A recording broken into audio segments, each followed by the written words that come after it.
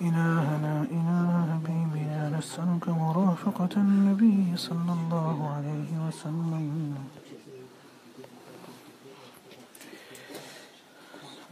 Reminder, Ashton Group.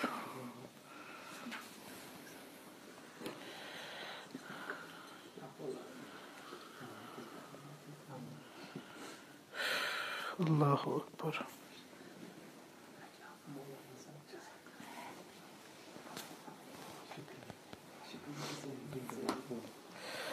Asian time. Allah maaf kar.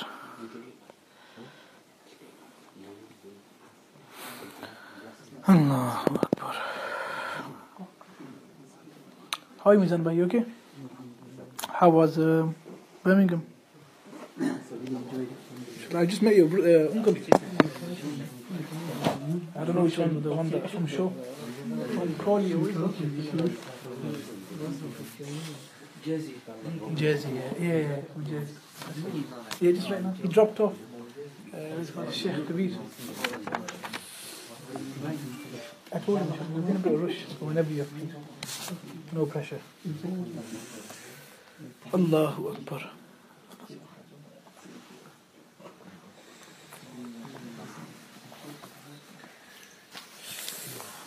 So cold.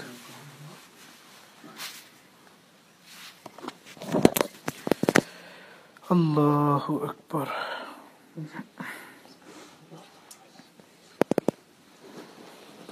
Our typical Asian time starts. We say 9 o'clock and we start at 9:15. I'm changing to 8:30 and then start at 9 o'clock. That's a good idea, actually. That's why in weddings, if you put on the reception that 1 o'clock is reception, all of your white guests and non-Muslim guests will come at 1 o'clock, and the Asians will come at 2:30 or probably 3 o'clock.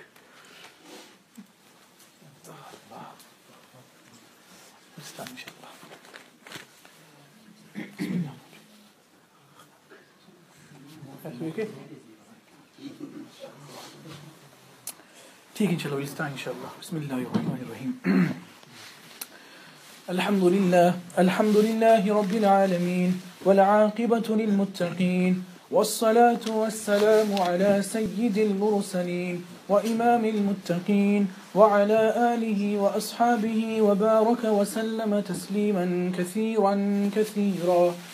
أما بعد فأعوذ بالله من الشيطان الرجيم. بسم الله الرحمن الرحيم. إن الله مع الصابرين. وقال سبحانه وتعالى إن الله وملائكته يصلون على النبي يا أيها الذين آمنوا صلوا عليه وسلموا تسليما. وقال النبي صلى الله عليه وسلم اتق الله واصبري، أو كما قال عليه الصلاة والسلام رب اشرح لي صدري ويسر لي أمري واحلل عقدة من لساني يفقه قولي. سبحانك لا علم لنا إلا ما علمتنا إنك أنت العليم الحكيم. يا رب العالمين زدنا علما بالقرآن العظيم وبسنة رسول الله صلى الله عليه وسلم. Alhamdulillah Rabbil Alameen. Tonight is the 10th lesson of Riyad-us-Saliheen, the famous book of Imam Nawawi rahmatullahi alayh. And here in Riyad-us-Saliheen, Imam Nawawi rahmatullahi alayh, he focuses on those aspects of our life where we really need to work on, and those aspects of our life where inshallah through improving our character, through improving ourselves, we will become better people on the face of this earth, in the eyes of the people, but more so in the eyes of Allah subhanahu wa ta'ala. And the way Riyad-us-Saliheen, it is gardens, meaning beautiful flowers and beautiful pearls from the sayings of Rasulullah sallallahu alayhi wasallam. So if we can live in accordance to these pearls and these beautiful flowers, not only will we make a beautiful garden in this world, but definitely insha'Allah in Jannatul Firdaus we will have a very beautiful garden also. Before I start, I know there's a very dear friend of mine listening, just before Hadith class, a dear friend of mine returned from Umrah with his family, his wife and his children, and he wanted to see me in a rush before Hadith class. And I was a bit worried. I was tired, I was trying to prepare. And he goes, I want to see you. And I go, that's fine. So rather than him coming over to see me, he actually came to the school just before Hadith class. He's just finished shopping with his wife and his kids. And he gave me this scarf. So I'm not doing a mufti menk. I'm just wearing this scarf because he asked and requested me to wear this scarf. This scarf is from Medina Munawwara. And he said that I wish that whilst you are reciting the hadith of the Prophet ﷺ, you wear this scarf which is from Medina Munawwara. And I bought it from Medina Munawwara, and I also used it whilst praying in the masjid of the Prophet ﷺ. And he happened to pray in the green carpet area, which is the Jannatul, what is it called? Riyad-us-Saliheen,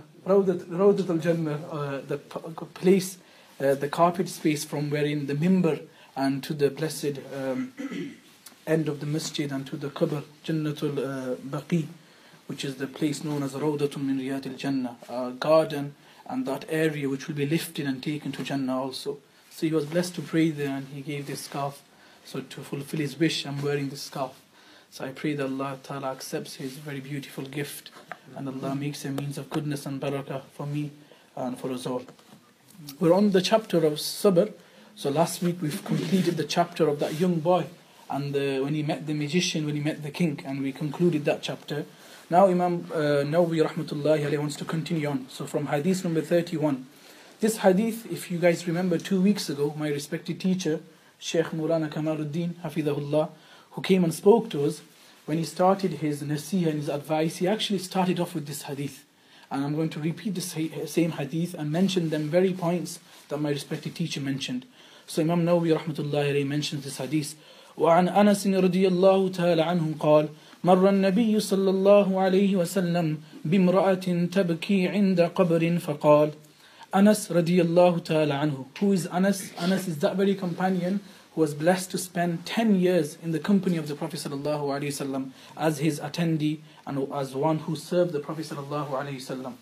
And his khala, his auntie, was married to Rasulullah sallallahu alaihi wasallam, our beloved mother, Habiba radiallahu ta'ala anha. Anas says that the Prophet sallallahu alaihi wasallam, regarding him, that the Prophet of Allah, he went by a woman who was standing by a grave. So Rasulullah passed by a woman who was standing by a grave. We find in the hadith of Sahih Muslim that she was crying, tabki ala sabiyyin laha. She was crying because she lost her own child. So she was standing by this grave of her child. She had lost her young child, a child who did not reach the age of maturity, so passed away young. So we're talking a child who might have been 5, 6, 7, 8 years old, nothing more. فَقَالَ صَلَى اللَّهُ عَلَيْهِ وسلم. The Messenger of Allah, seeing her cry profusely, seeing her in this state, he went past and said to her, اتَّقِ اللَّهَ وَاصْبِرِ. Fear Allah, be conscious of Allah and be patient. فَقَالَتْ. She replied, إِلَيْكَ عَنِّي. Leave me alone. Leave me alone. فَإِنَّكَ لَمْ تُصَبْ بِمُصِيبَتِي.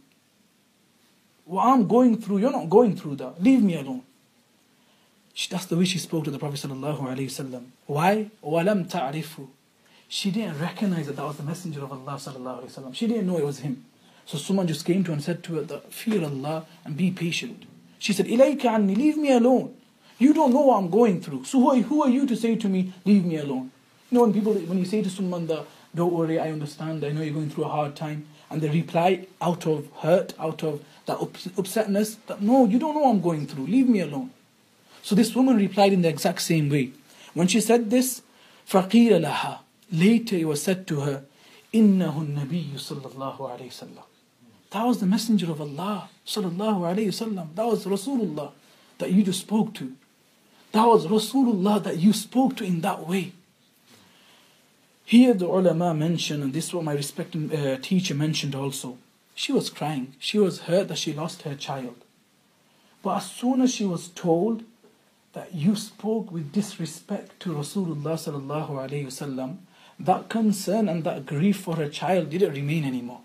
She was now grieved and concerned because she has upset Rasulullah sallallahu alayhi wasallam. Shaykh ibn Uthaymeen rahimahullah on his commentary of Riyad-us-Saliheen mentions this beautiful point, that the fact that she has upset Rasulullah, that she spoke to him like this, she's forgotten about her child. What does my child mean? What does that grief mean when now my Rasul sallallahu alayhi wa sallam is upset with me? That meant more to her now. With this, فَأَتَتْ بَابَ النَّبِيِّ صَلَّى اللَّهُ عَلَيْهِ وسلم. She rushed to the door of Rasulullah sallallahu alayhi wa sallam. How could I speak to him like that? How could I say to him, leave me alone? What was I doing? I didn't even know it was him. For example, if someone of a high caliber of respect comes and speaks to them, we don't know who or she is, and we speak to them in a bad way, and then later we find out, we feel like, Ya Allah, what have I done? How dare I speak to that person that way? She didn't know, and she's speaking to the Prince of Mankind, sallallahu alayhi wasallam. So she rushed to the house of the Prophet sallallahu alayhi wasallam. She says, فَلَمْ تَجِدْ عِنْدَهُ بَوَّابِينَ. When I went to his house, you'd expect, being a king, being the greatest man to ever set foot on the face of this earth, you'd expect bodyguards, you'd expect security, as is the case with every other king. Every other king, queen, they have bodyguards. Even our queen, she has bodyguards that just stand all day outside Buckingham Palace, and they do a few marches, and they'll make a few sounds and a few noises, and that's all they do. But Rasulullah has no bodyguard, and she recognizes this, that he's the king, sallallahu alayhi wasallam, the greatest of all of mankind. He doesn't have any bodyguard. So she goes, فَقَالَتْ لَمْ أَعْرِفْكَ. O Messenger of Allah, I didn't recognize you. I didn't know it was you. I'm really sorry. I didn't know it was you that I was speaking to. I'm really sorry. The Prophet ﷺ replies to her saying, فَقَالَ صلى الله عليه وسلم إِنَّمَا الصَّبْرُ عِنْدَ الصَّدْمَةِ الْأُولَى. Indeed, true patience is on the onset of the calamity. That as soon as you are faced with the difficulty, at that moment, it's about suppressing my feelings. At that moment, it's about gulping them very sour, bitter pills. And, okay, this has happened. I need to control myself. I need to stay focused. I need to realize that there's more to this. So this is what Rasulullah was teaching this woman. And he said to her, and the key to any sort of patience is ittaqillah. That she was told that you need to fear Allah. You need to be conscious of Allah. So you don't do anything contrary to the way of Allah. So that you don't, respond in a negative way. You don't make certain comments. And it's upsetting. I've been in situations where someone has passed away. I've been to their home. And then you can hear our women folk crying and saying, why has Allah taken my child? Why has Allah taken my father? Why has Allah taken my mother? Such utterances is very, very detrimental. Sometimes such statements are said that it's possible that you are very close to be a very disobedient servant of Allah with these remarks. Making these comments. It's the will of Allah, it's the decree of Allah. There's only so much I can do. And Rasulullah is saying to this woman that, yeah, you're standing, you're in grief, but fear Allah. Keep in mind that everything is from Allah. You need to keep in mind Allah is still your creator. He allowed this to be. And have patience. Allah allow me and you to really recognize the way this woman realized a very crucial point of life, which is, it's not about making everyone else unhappy. If Rasulullah sallallahu alaihi wasallam is displeased, I swear by Allah, the greatest feeling of sadness is to know that your Rasul sallallahu alaihi wasallam isn't happy with you. And the Sahabiya, she's a female companion, she felt it. The fact that I've lost my child doesn't mean anything. And we find this exact same principle of love and how much care they had for Rasulullah sallallahu alaihi wasallam at the time of Uhud. At the Battle of Uhud, many of you know of the story. Rasulullah sallallahu alaihi wasallam, he was injured to the extent that from his blessed teeth, so his tooth was chipped. Sallallahu alaihi wasallam, he was bleeding from his jaw. A few metal links from the blessed helmet of Rasulullah sallallahu alaihi wasallam went inside the cheek of Rasulullah sallallahu alaihi wasallam. One companion, whilst trying to attempt to take out the links, the metal links from the cheek of Rasulullah sallallahu alaihi wasallam, his own teeth fell out, trying to take these links out. When you try to grip something, you don't have too much grip, and you're gripping with your teeth, his own teeth fell out. And rumors spread across the battlefield in Uhud that Rasulullah Muhammad sallallahu alaihi wasallam has been martyred. He's passed away. And this news reached all the way to Medina Munawwara. And we find in the hadith of Sahih Bukhari, in the chapter of Kitab al-Maghazi, wherein a woman, and because there were the ulama, Hafiz ibn Hajar al-Asqalani says, it wasn't one woman. So we don't know her name. It was actually few women. This incident took place with few women, not one, few women. But then they specify to say one woman, for example, she received the news that Rasulullah has been martyred. Chaos in Medina, that the Messenger of Allah has been martyred. So now she runs out of her home and she runs all the way to the outskirts of Medina, waiting for the rest of the companions, Sahaba, to return. To know, is this true? Has Rasulullah actually passed away, has been martyred? The first few companions return. They look injured, tired. She asks, كيف رسول الله صلى الله عليه وسلم? How is the Messenger of Allah صلى الله عليه وسلم? She receives the news that, are you such a woman? Yes. إنا لله وإنا إليه راجعون. Your father has passed away. Your father was killed in the battle of Uhud. That's what she says. إنا لله وإنا إليه راجعون. To Allah we belong. To Him is our return. لكن كيف رسول الله صلى الله عليه وسلم? But how's the Prophet of Allah? I want to know how is he. No one knows. They don't know either. The Sahaba was scattered. They didn't know that was Rasulullah alive, and only those around him knew that the Messenger of Allah is safe. She goes further out. Another person comes and says to her. She asks, how is Rasulullah sallallahu alayhi wasallam? She receives the news. Are you such a woman? Yes. Inna lillahi wa inna ilayhi raji'un. Your husband, such a person, has been martyred in the battle of Uhud. Inna lillahi wa inna ilayhi raji'un. But how is Rasulullah sallallahu alayhi wasallam? Third time she receives the news that your son has been martyred.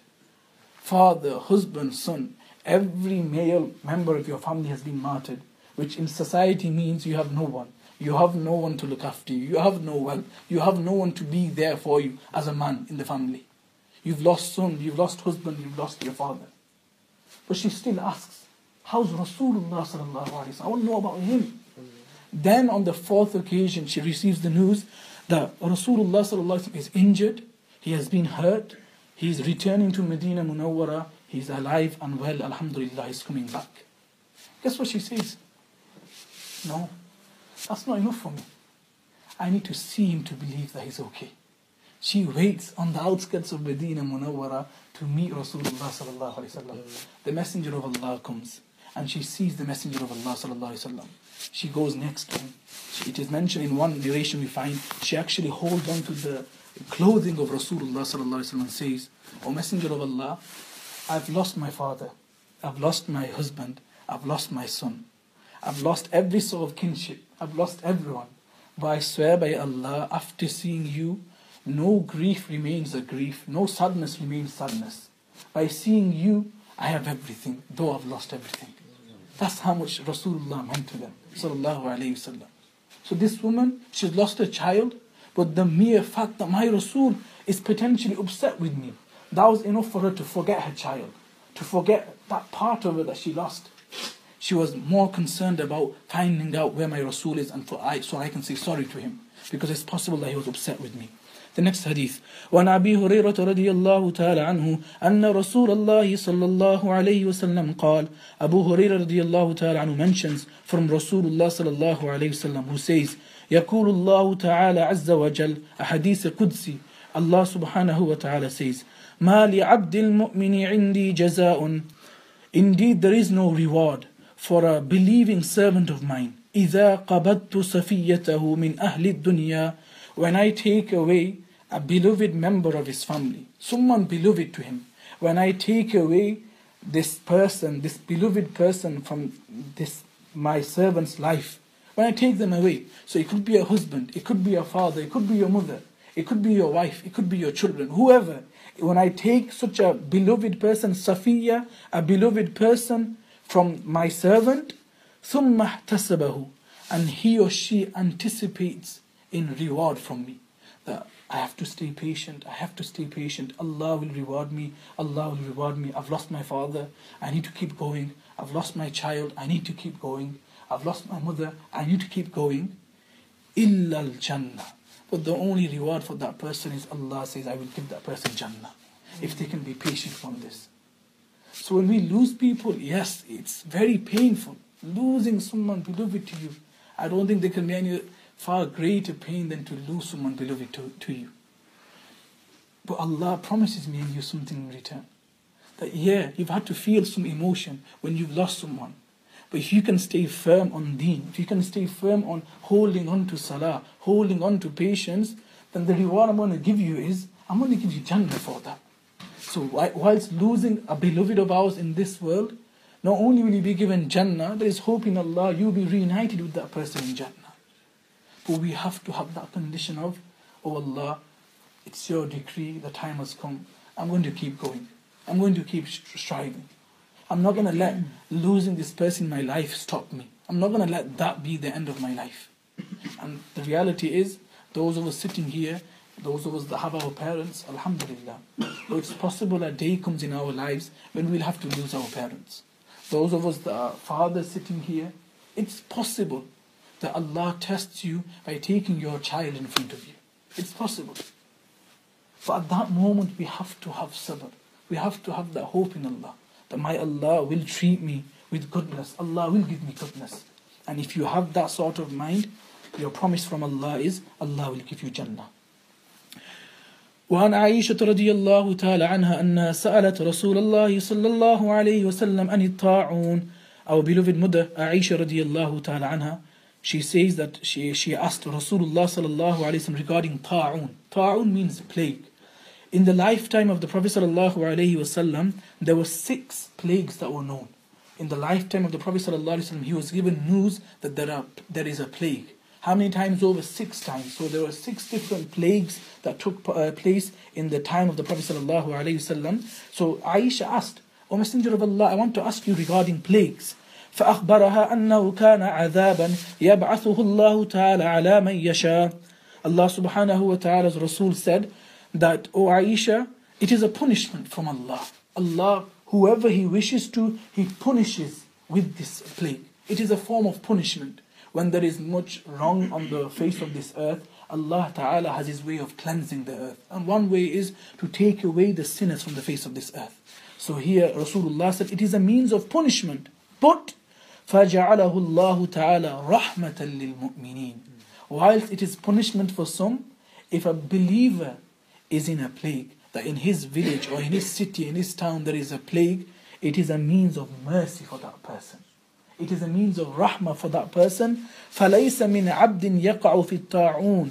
Indeed, any servant that is placed in a plague, فَيَمْكُثُ فِي بَلَدِي صَابِرًا مُحْتَسِبًا, and that person remains, he doesn't leave or she doesn't leave that town. They remain in that town, in the afflicted area. They don't go out to spread the plague.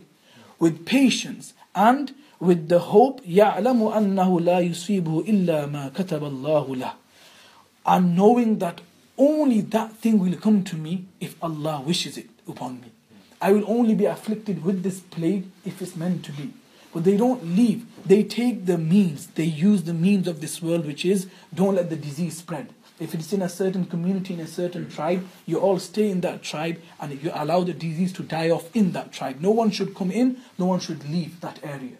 If they do this, إِلَّا كَانَ لَهُ مِثْلُ أَجْرِ الشَّهِيدِ, then Allah Ta'ala promises that person that Allah will give them the reward of a shaheed, of a person who has strived in the path of Allah and who has lost their life.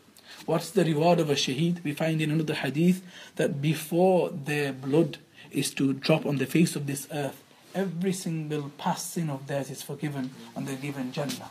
On the day of Qiyamah, such a person will rise that his blood or her blood will be such, it will be in the color of blood, but it will be as fragrant and as beautiful as musk and amber.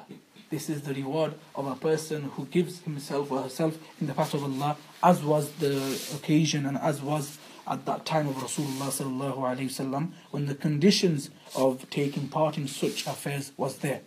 So here, it is a means of mercy for you. So now the question is, why am I going through illness? Why do I have cancer for?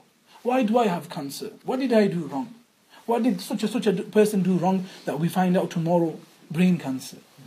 You didn't do anything wrong. You haven't done anything wrong. It is a means of mercy for you. What kind of mercy?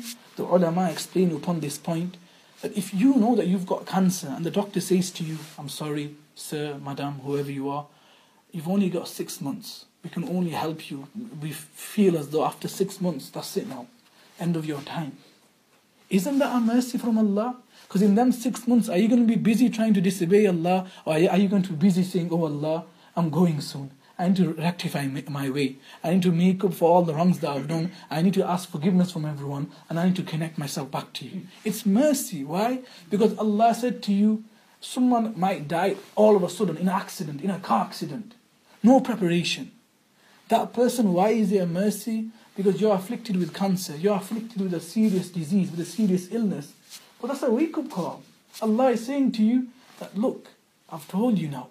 I've told you, so you got to mend your way. In my own life, who did I learn this lesson from? I learned it from my beloved mother, rahimahullah ta'ala. May Allah ta'ala shower His mercy upon her. May Allah enlighten her grave. She had pancreas cancer. So she was diagnosed, I think, approximately 1 year before she passed away. But my mother didn't want us to know, because she thought we were going to be upset, because she thought we were going to cry. So I think only my elder sister and my father knew at that time that my mum had a pancreas cancer. But in that time, because I was in Leicester and I was studying, I remember the last Ramadan in her life, before she passed away. Obviously she couldn't fast, she was in the hospital bedridden. She wanted to give the fidya, which is for missing the fasting of Ramadan. She wanted to complete it. So after the Ramadan ended, she lived on another approximate 7-8 months. In that time, whilst I was at Leicester, she said to me, oh, I missed the 30 days of Ramadan. I've made up the other Ramadans. Please can you give the sa'a, which is the fidya equivalent to about £2.50, £3 per fast. Can you give this away to charity for me? So she started clearing her name with that. She owed some money to some shops. You know, when you go to Saudi shops and stuff and you leave, credit, and you say, I'm going to pay later.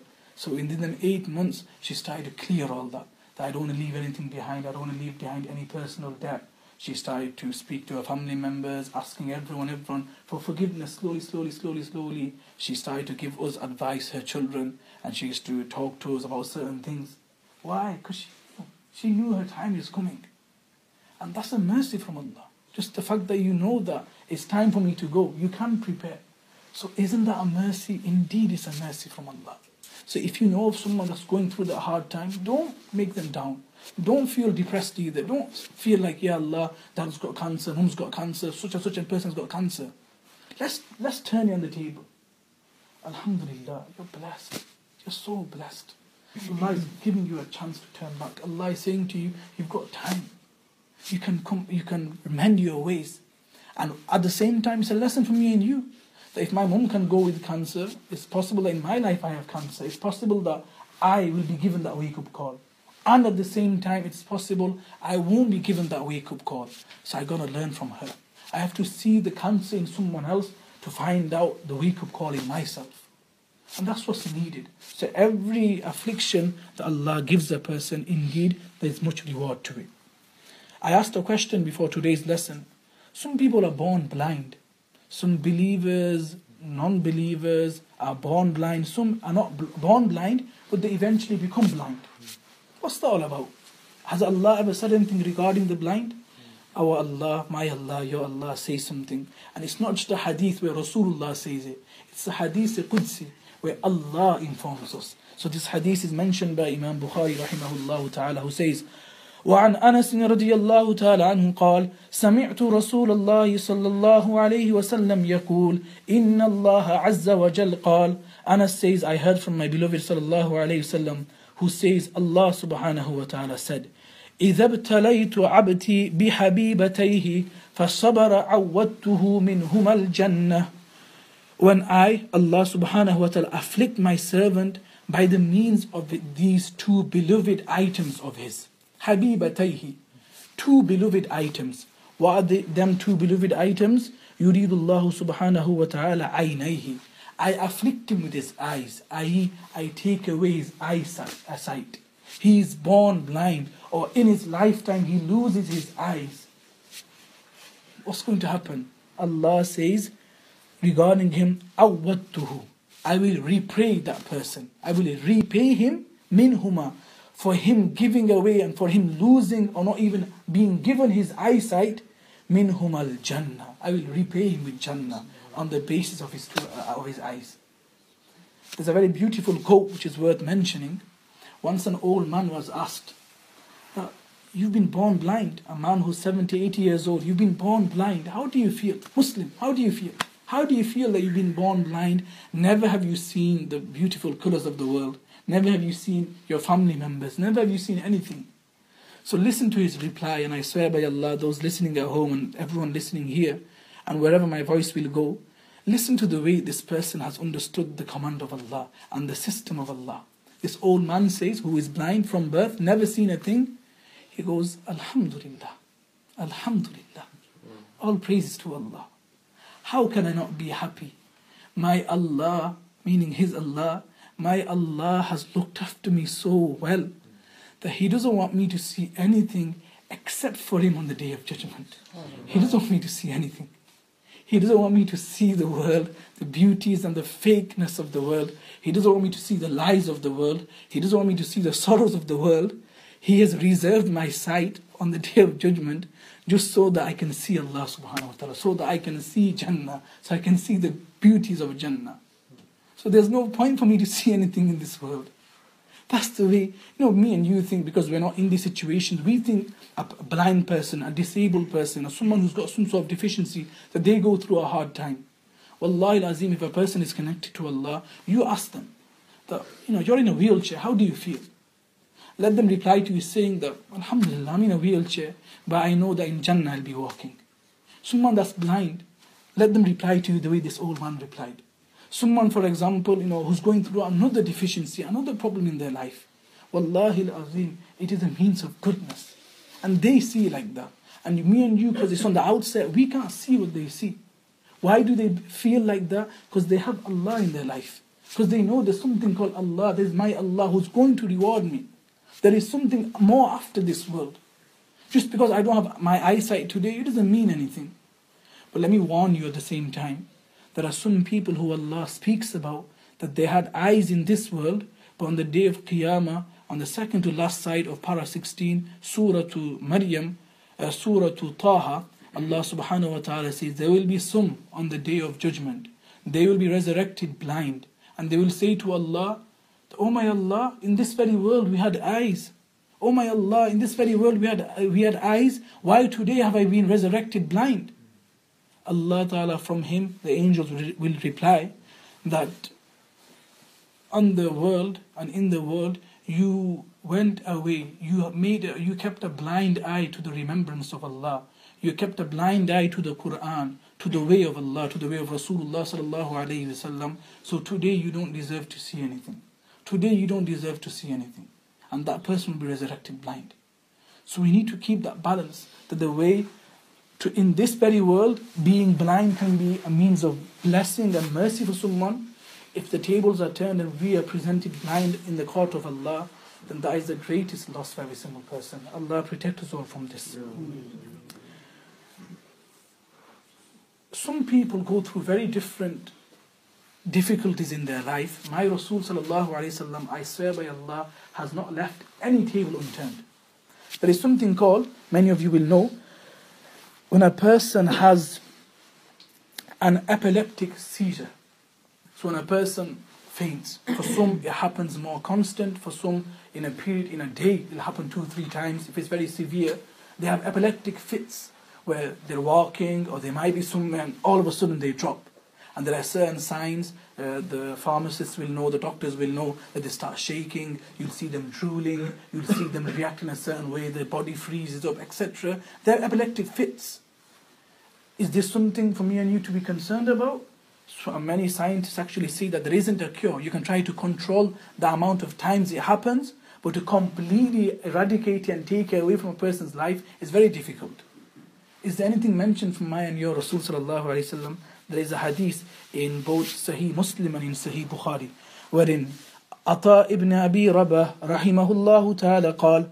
Who is Ata ibn Abi Rabah? Ata ibn Abi Rabah was a great tabi'i, one who was blessed to see the companions of the Prophet sallallahu alaihi wasallam. Amongst his teachers was Aisha radiyallahu anha and Abu Huraira. He lived till the age of 80 years. He was a hafiz of the Quran and he was also a hafiz of hadith, who memorized over 10,000 words of the Prophet sallallahu alaihi wasallam. He says, قال لابن عباس رضي الله تعالى عنهما, Ibn Abbas, who is his teacher, who is a companion of the Prophet ﷺ, said to me, أَلَا أُرِيكَ إِمْرَأَةً مِّنْ أَهْلِ الْجَنَّةِ O Ata, shall I show you a woman from the people of Jannah? So he's a tabi who is seeing the companions. Ibn Abbas says, shall I show you a woman who is from the people of Jannah? Don't ever be in this wrong notive that only the Ashara Mubashara, the 10 that were given glad tidings of Jannah, are the only ones to be given the glad tidings of Jannah. That is not the case. We find in many other ahadith, many other companions were given the glad tidings of Jannah. Wajabatil Jannah, Jannah, Jannah, wajabat, wajabat. Different situations, different times Rasulullah said Jannah for this companion, Jannah for that companion. However, in the hadith of Muslim Sharif, we find Abdul Rahman ibn Auf who says in one sitting, Rasulullah said 10 names in one go. Abu Bakr fil Jannah, Umar fil Jannah, Uthman fil Jannah, Ali fil Jannah, Talha fil Jannah, Sa'd ibn Abi Waqqas fil Jannah, Sa'id fil Jannah, Abdul Rahman ibn Auf fil Jannah. And that's how Rasulullah said. Many others were given the glad tidings of Jannah. I will give you an example. Rasulullah was sitting in a gathering and he says that through this door a man will enter. I swear by Allah, he is a man of Jannah. One of his companions, on hearing this, Abdullah ibn Amr ibn As radiyallahu ta'ala anhuma, he's seeing this, he wanted to observe the why. Second day, Rasulullah says, through this door, a man of Jannah, a person of Jannah will enter. 3 times Rasulullah said it regarding the same man. So Abdullah ibn Amr ibn As, he went away and he made an excuse. Can I stay with you a few nights? I'm going through a bit of difficulty. Can I have some space in your house, please? Oh, no problem. So he spent time with this companion. And he spent 3 whole nights, as is the way of a guest, that you should stay max 3 nights.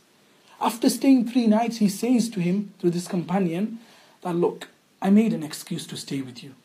And I was trying to observe you in them 3 nights. I wanted to know that what is it about you? Because regarding you, I heard the Messenger of Allah say 3 times over, on 3 occasions, on 3 days, that he is a man of Jannah, he is a person of Jannah.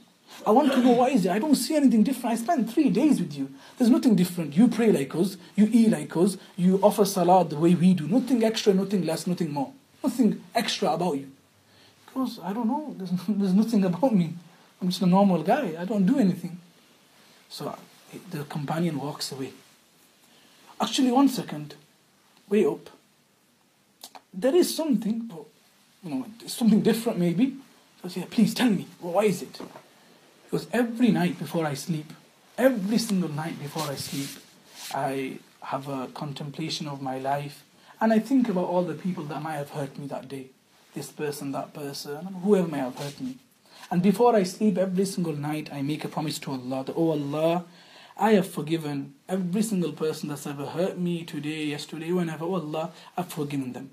And I sleep every night forgiving every single person that's ever done any wrong to me.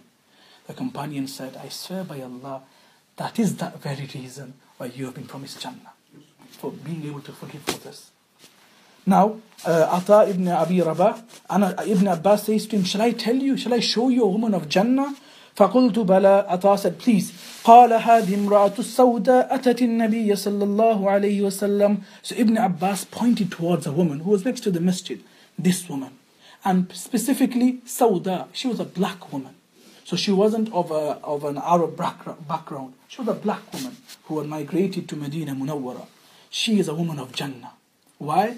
Because I heard Rasulullah say, أَتَتِ النَّبِيَّ صَلَّى اللَّهُ عَلَيْهِ وسلم. She went to the Messenger of Allah and she said, فَقَالَتْ إِنِّي أُسْرَعُ. O Messenger of Allah, I have epileptic seizures. I have fits and I fall over. And whilst I'm going through my day-to-day life, I have epileptic fits. وَإِنِّي أَتَكَشَّفُ. And when I faint, when I have these fits, what happens is my body parts are exposed. Obviously, if you've fallen without any notice, parts of my body parts are exposed. Her hands, her legs, whatever it may be, is exposed. فَادْعُ اللَّهَ تَعَالَى لِي. قال, O Messenger of Allah, please make dua for me. Rasulullah said, إِن شِئْتِ صَبَرْتِ وَلَكِ الْجَنَّةِ. If you have patience upon this calamity of yours, these epileptic seizures, these epileptic fits, if you have patience upon it, then for you will be Jannah. Or, وَإِن شِئْتَ دَعَوْتُ اللَّهَ تَعَالَى أَن يُعَافِيكِ. Or I can make dua to Allah. If you want, I can make dua to Allah. Oh Allah, please remove this illness from her. Inshallah, Allah will accept my dua. He is the Messenger of Allah sallallahu alaihi wasallam. فَقَالَتْ. So she's got a choice. Have patience, carry on with these fits, or I will make dua, and inshallah you will be cured. So she could either have patience or she could ask for the dua to be cured. What does she say? فَقَالَتْ أَصْبِرُ, I will have patience. Rasulullah said to her, if you have patience, for you will be Jannah. On hearing this, أَصْبِرُ, I'll have patience. إِنِّي أَتَكَشَّفُ, however, Messenger of Allah, when I do have these fits, I don't want it to be the case that my body parts are exposed. Such was her modesty and how much she appreciated her own beauty, how much she appreciated the fact that I am only for my family members, I am only specific for my husband, I am only specific for those eyes that can see me, with whom Allah will be happy for them to see me. She really looked after her beauty, she looked after herself. And that's very, very important. This is a woman who's having fits, and at that moment, if parts of your body are exposed, what does that mean? It's not her fault. But she feels that concern, that at that moment, this happens to me.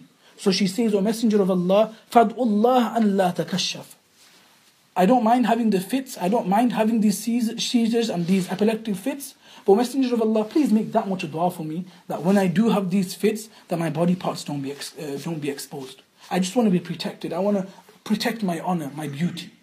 Rasulullah said, فَدْعَى لَهَا, Rasulullah made dua for her. So she's a woman of Jannah. Why? Because after Rasulullah, Ibn Abbas says, this is a woman of Jannah. She continues to have these fits. But guess what? The historians mentioned whenever she used to have these seizures, it was the way of Allah that when she would fall, when she would have a fit, never would her body parts be exposed after the dua of the Prophet ﷺ. But she still had them fits. Why? Because she was promised Jannah in the repayance of these fits. So any difficulty, Wallahi al-Azim, now Imam Nawawi rahmatullahi alayhi, in the next 2-3 hadiths is going to mention to every person sitting here, no matter if someone sitting here saying, Alhamdulillah, I don't have cancer, Alhamdulillah, I don't have fits. What about the struggles that we go through in life? We all go through hard times. We all go through hard times. We all are tested with different things in our life. Is there any significance to them? Will we be rewarded upon them? Let's find out. وعن أبي عبد الرحمن عبد الله بن مسعود رضي الله تعالى عنه قال كأني أنظر إلى رسول الله صلى الله عليه وسلم يحكي نبيا من الأنبياء. Abdullah ibn Mas'ud رضي الله تعالى عنه, he says that it is as though I can see, he is relating a hadith, it is as though I can see the Messenger of Allah relating the story of one of the prophets of Allah, salawatullahi wa salamu alayhim, may the mercy and peace of Allah be upon all of them. ضربه قومه, his nation injured him, his nation hurt him, فأدموه, and they made him bleed, وهو يمسح الدم عن وجهه, and this Prophet of Allah, Rasulullah is saying this story, and this Prophet of Allah, he is wiping the blood away from his face, and then the Prophet of Allah says, يقول اللهم اغفر لقومي فإنهم لا يعلمون, Oh my Allah, please forgive my nation, indeed they don't know. A very significant point here is Imam Qurtubi, rahimahullah ta'ala, master of hadith, says, when Rasulullah said this story, that I will tell you a story of a prophet of the past, or of a prophet, that his people hurt him to such an extent they made him bleed, that he was washing and moving the blood away from his face. And after that he said to Allah, Allahumma ghfir li qawmi fa innahum la ya'lamun. Oh Allah, forgive my nation, they don't know. Imam Qurtubi says, Wallahi, I swear by Allah, Rasulullah is not telling us a story of a prophet of the past. He is referring to himself on the day of Uhud, when he was attacked and when his blood was dripping from his face. It was at that moment that Rasulullah made this dua. To Allah, they don't know. They have ignorance, they don't know. When Rasulullah went to Ta'if, the most famous dua, Allahumma ilayka ashku du'fa quwwati wa qillata hilati wa hawani ala nas. When Rasulullah was presented with Jibreel alayhi salam, I will crush these people of Ta'if. For Rasulullah said, Oh Allah, I complain to you of my weakness. I complain to you that I didn't have the means to propagate your deen. That I don't have what it takes. I don't have the voice. I don't have anything. I complain to you that I don't have anything. It's my weakness, not the weakness of these people. They don't know. They don't know. Please forgive them. Please forgive them. Rasulullah is speaking about himself. On the battle of Uhud, he said, Oh Allah, please forgive my people. فَإِنَّهُمْ لَا يَعْلَمُونَ. They don't know. With that in mind, how can me and you sit here and judge people all the time? That, oh, this sister doesn't pray, that brother doesn't pray. Yeah, they don't pray now. When did you start praying? When did you start praying that you're okay to judge someone else? Oh yeah, she doesn't wear hijab. Okay, she doesn't wear hijab. We do recognize that it's not good. We do recognize that it is something wrong. When did you put your hijab on? When did you put your hijab on? Yeah, he doesn't pray salah though. He doesn't practice upon the sunnah. When did you start practicing upon the sunnah? Who are me and you? Are we really going to judge people on their progress? Are we not meant to help people out? Is it not meant to be the case that I found truth? I know that there is goodness in hijab. I know there is goodness in salah. And now it's my point now to really go up to them and say to them that I'm here to help you. Hassan Basri rahimahullah ta'ala was asked a question of fiqh. Sheikh, I know of a person who doesn't pray salah. What's the ruling? Is he a kafir? Some ulama have said, you don't pray salah, kafir. Imam Ahmad bin Hanbal says, you're a kafir. You're a disbeliever, you left the fold of Islam. Imam Abu Dawood Zahiri, rahimahullah, says, kafir. You don't pray one salah, you've left the fold of Islam. So someone came to Sheikh Hassan al-Basri, who is a great tabi'i, tabi'i, who related the hadith from, he's known for his hadith. He was the master, who Imam Bukhari mentions many times in Sahih Bukhari. He was asked, Hassan Basri, what's the ruling for a person who doesn't pray salah? Listen to his answer, and this is the answer that me and you need. When Hassan Basri was asked, what's the ruling when a person doesn't pray salah? He said, the ruling is, you grab him by his hand, you hug him, and you take him to the masjid to pray salah. That's the ruling for salah. That's the ruling for a person who doesn't pray salah. That you make an active effort to help him. Today we're so quick to judge people. We're so quick to name and shame everyone. Help them, man, help them. They need mine and your help. If you have found goodness in deen, then my spouse needs goodness in deen. My brother needs goodness in deen. My sister needs goodness in deen. The upsetting thing is, we don't help each other. We're ready to name and shame and say that I'm better than you. No one's better than anyone in the sight of Allah in this world. The true better people, we will find on the day of Qiyamah exactly who is better, who's not. Allah make us amongst those people who help each other to find Allah. Next hadith. وعن أبي سعيد أبو أبي هريرة رضي الله تعالى عنهما عن النبي صلى الله عليه وسلم قال. Now this is for me and you. ما يصيب المسلم من نصب.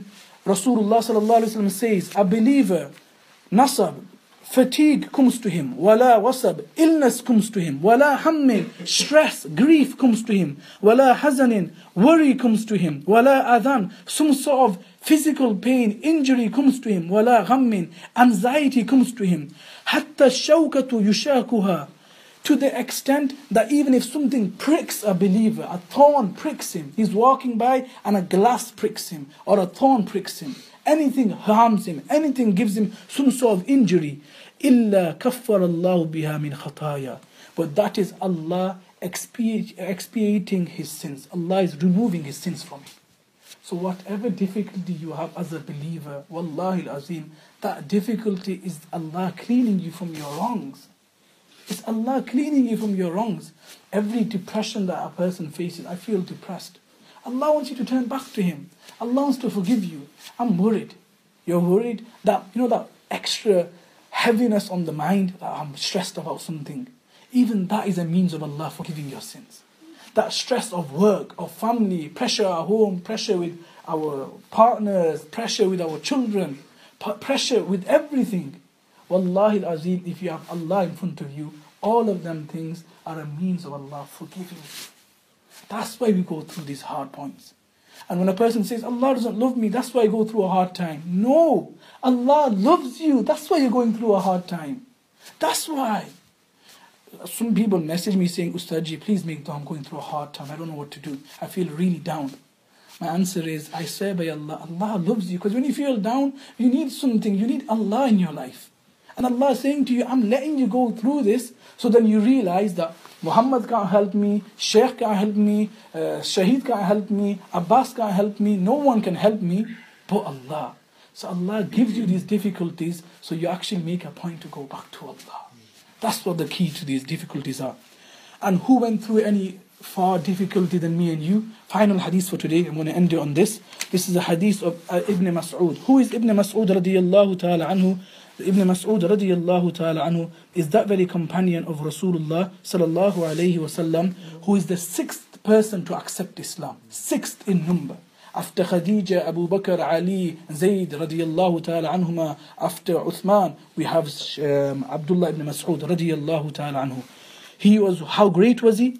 He was sent to Kufa at the time of, which is in Iraq today, at the time of Umar radiallahu anhu. When Umar was the Khalifa of Islam, he wanted to select someone to be the governor and to be the leader, Islamic priest, the pious scholar for Kufa. He selected Abdullah ibn Mas'ud. Abdullah ibn Mas'ud taught Islam in Kufa.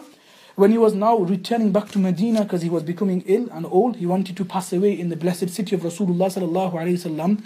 When he was leaving Kufa, we find 4,000 scholars that he had made. His 4,000 students came to the border of Kufa just to say goodbye to Abdullah ibn Mas'ud. He narrates from us 848 hadiths of Rasulullah sallallahu alaihi wasallam.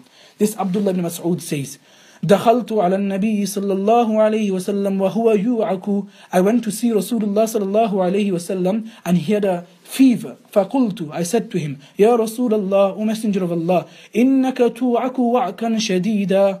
O Messenger of Allah, I see that you have a very severe fever.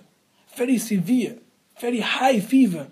قال أجل. صلى الله عليه وسلم said, أجل, yes. إني عوءك كما يوعك رجلان منكم. Indeed, my fever is equivalent to the fever of two of your men. Meaning the fever and the pain that two men feel, I am feeling that as one person.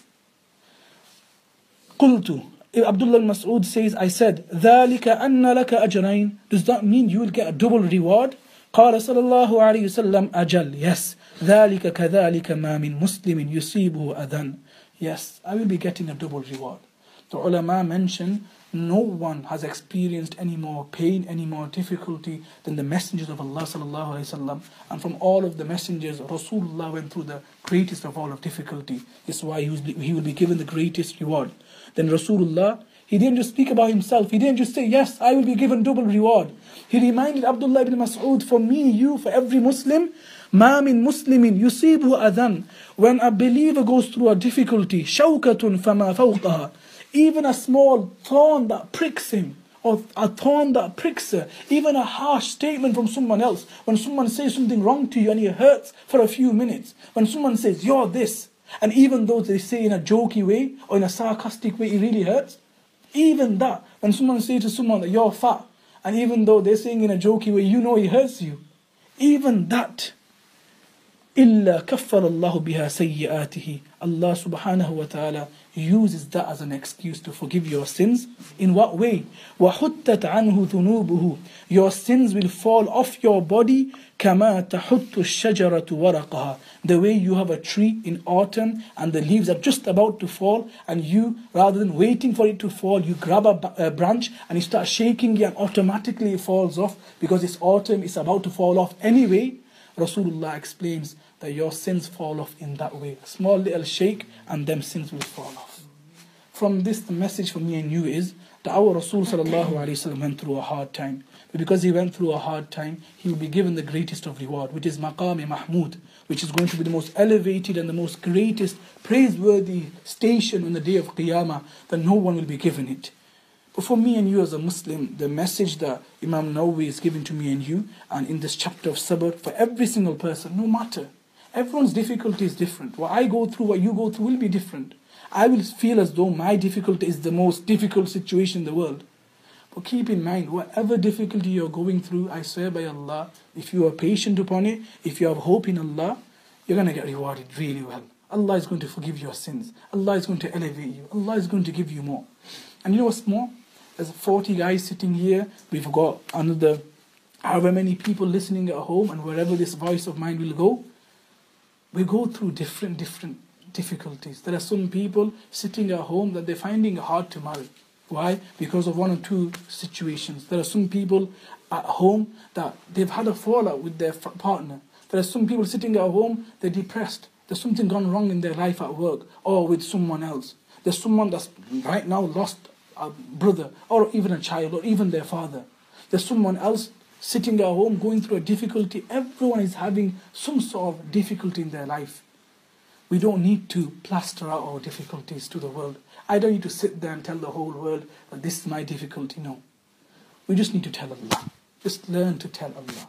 And when it comes to telling Allah, I don't mean that you just sit in the corner at the darkness of the night on the prayer mat, lift your hands and say to Allah, right Allah, I'm going to speak to you. You don't need to speak to Allah in that way. Inna Allah alimun bi dhati sudur. Allah is the one that can listen to your heart. So even if you're walking, even if you're smiling in front of everyone, but inside you're going through a difficulty, and while smiling at everyone, you are feeling that difficulty and you are speaking to Allah. To Allah, I'm smiling, I'm putting up a show, but there's a difficulty in my life. And you are talking to Allah in that way. I swear by Allah, behind that smile, Allah can hear that difficulty of yours. But we need to turn and talk to Him. Many people, we resolve to everything else. Difficulty, I need to ask dua from this person, that person. Yes, ask dua from a pious person. Yes, ask from someone else. But if I'm being honest with you, that pious person, your difficulty, I'm sorry to put it like this, your difficulty doesn't mean anything to them. I'm sorry. They'll make dua for you, they'll have a concern for 5 minutes. I'll listen to your story, I'll cry over it for 10 minutes. But then tomorrow, I'm going to be busy with my own worry again. So the greatest dua is your dua that you make for yourself. And that means make a positive change. We're not saying that today everyone's going to go home and everyone's going to start getting the prayer mat out and we're going to put our Punjabis and our jubbas on and we're going to be all pious. No. But make a start. Talk to Allah. The more you will talk to Allah in your heart and mind, automatically a time will come that, Ya Allah, I'm talking to you, I'm asking you so much. But how can I forget that the greatest way to ask you is through salah? I need to start praying salah now. Ya Allah, I'm praying salah. I only pray my farz. I only pray Zuhr, Fajr, Isha, whatever. But I know there's other times to ask from you. I need to wake up at the night now. Oh Allah, I wake up at the night, I do everything. But then with people, I'm so wrong. I pretend to be so pious in front of you, in front of your call, but with my friends, with my family, I'm a tyrant, I'm evil. Oh Allah, I need to sort myself out. And automatically everything starts to get sorted out. But it starts off with a clean intention. So everyone sitting here, I'm not going to make you put your hand up. I'm not going to make anyone sitting at home put their hand up, even though I can't see them putting their hand up. But I'm going to say this much to you. Please, if you're listening to what I'm saying and it means something to you, in your heart, just make that intention that, oh Allah, it's true. Forget everyone. Forget what this guy is doing, what this girl is doing. Oh Allah, I want to become a better person. May the Almighty Allah Ta'ala allow me and you to turn back to Allah. Inshallah, next week, Imam Nawawi Rahmatullahi Alayhi will speak to me and you about a few more points. There is a point of losing family members. Then there is patience upon other things that we need to think about. Inshallah, Imam Nawawi, I pray that possibly next week we will finish the chapter of patience, Adab Sabr. May the Almighty Allah Ta'ala accept from us. May become so Allah forgives us, Allah accepts from us, and Allah Ta'ala makes us amongst His most pious servants. And what does it mean to be pious? Showing the people? No. Such pious servants that even if the world doesn't know us, Allah knows that I'm His friend. And that's all we need. Literally 1 or 2 announcements. I'm sorry for taking everyone's time. First one is, Alhamdulillah, the way we have it every week, Friday Hadith class. It's been 3 lessons now. Every Monday now, we have a Monday Tafsir class where we are discussing the word of Allah subhanahu wa ta'ala. I know Hadith has a very powerful effect. It's a very powerful reminders. But let me remind you, the book of Allah is far greater. It is the words of Allah. These are the words of Rasul sallallahu alayhi wasallam, which has its merits, which has its power and its station. But the book of Allah is far greater. In a hadith we find that the superiority of the words of Allah in comparison to every other word is like the superiority of Allah over His entire creation. So on Monday we have something called Monday Tafsir, same place, 9 till 10. We have started Surah Baqarah, Alhamdulillah. We've had 3 lessons so far. And this Friday Hadith class has been ongoing without a miss, Alhamdulillah Rabbil Alameen, for over 160 Fridays now. So it's been 3 years now, Alhamdulillah, that we have had this class of Friday Hadith class. We finished 1 book, Adab al-Mufrad, that took 3 years, and we've had our 10th lesson of Riyad-us-Saliheen. I pray the Almighty Allah Ta'ala accepts from us all, and I ask that you all make dua. And please, just don't go back listening to a 1 hour bayan. Try to make a difference in your life. And that difference, I'm not going to ask for much. Even if you go back thinking about what I've said, about how every difficulty that you're going through is a test from Allah and Allah loves you. Today's talk, today's hadith class, everything about it has been successful in my eyes. Alhamdulillah. May the Almighty Allah accept. So Monday, tafsir, 9 till 10. And Friday we have our hadith class. And inshallah, every other week when there's something else going on, I will notify you all. Please do make dua for me. May Allah Ta'ala accept from you all. I've been quite ill this week. Ill meaning I've not felt well. I cancelled all of my lessons this week from Monday, after Monday till Friday. I didn't teach anything. I normally have class on Tuesdays and Wednesdays. I had to say sorry to every single person, but I wasn't too well. So please make dua for me. Allah gives me strength. Jazakallahu khair. Subhanallah wa bihamdihi. Subhanallah al-azim. Astaghfiruka wa atubu ilayh.